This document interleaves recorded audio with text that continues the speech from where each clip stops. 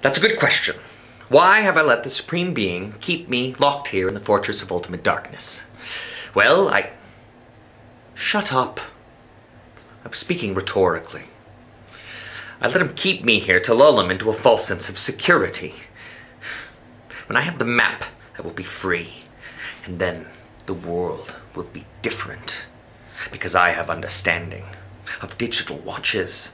And soon I will have understanding of video cassette recorders and car telephones. And when I have understanding of them, I will have understanding of computers. And when I have understanding of computers, I will be the Supreme Being. And God doesn't care about technology. He knows nothing of the microchip or the silicon revolution. And look how he spends his time. 43 species of parrot, nipples on men. Slugs. He created slugs. They can't hear, they can't speak, they can't operate machinery. Are we not in the hands of a lunatic? No. If I were God and I were creating the universe, I wouldn't mess about with butterflies and daffodils. I would start with lasers, 8 o'clock, day one. Sorry.